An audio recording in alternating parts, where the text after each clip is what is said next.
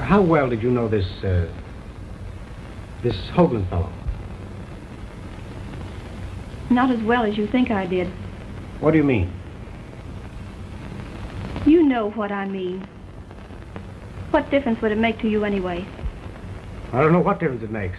Or that it makes any difference at all. Talk's cheap. Well, did you like him? Like him? Are you crazy? All right. You didn't like him. I hated him. You surely must have loved your brother. I practically raised him from a baby. For a year after he left home, he wrote me letters every week about how well he was getting along. He was a good kid.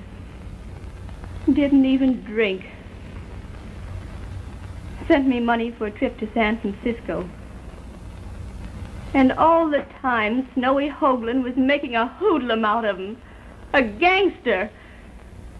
And then when he wanted an out for himself, he framed a murder on my brother and sent him to the chair.